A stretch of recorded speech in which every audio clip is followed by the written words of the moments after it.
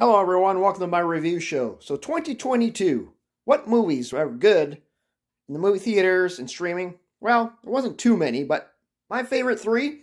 Well, at number three, it was Wakanda Forever, Black Panther 2.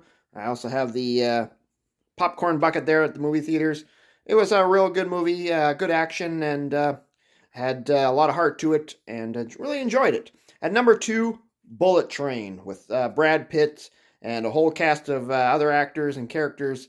This was a fun movie, great action, very violent, similar to a Tarantino movie almost. But yeah, it was enjoyable. But number one is definitely Top Gun Maverick, the best movie of the year for sure, and the best movie I've seen in a theater in a long time.